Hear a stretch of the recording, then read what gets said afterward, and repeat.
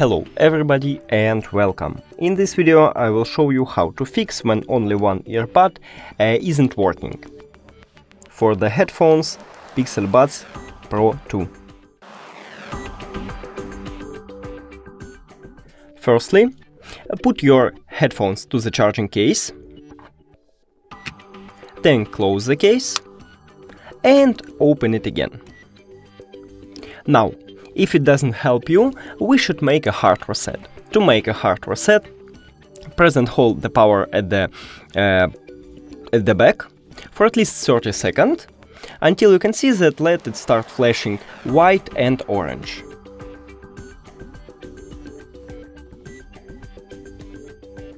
Here we go. Now close the case and open it again. Then click the settings icon near to your headphones, then forget device. Now click pair new device and click on your headphones. Pair, and it should help you.